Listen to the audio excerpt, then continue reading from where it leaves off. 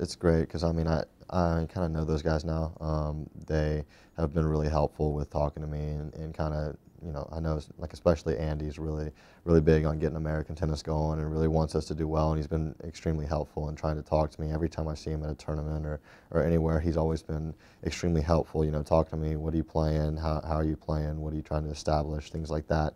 And then I got the pleasure of playing with Pete actually in Macau, Asia, which is where there was an exhibition match held where he played against Andre Agassi.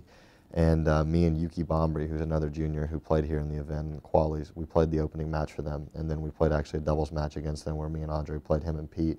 And I had some times in those couple days where I got to sit down and talk to Pete and kind of ask him about how he felt in certain situations and how he handled certain adversities and things like that. And so just kind of picking at the brains and seeing what I can get from him. And so I'm really fortunate to where I have guys like that who I've always looked up to helping me.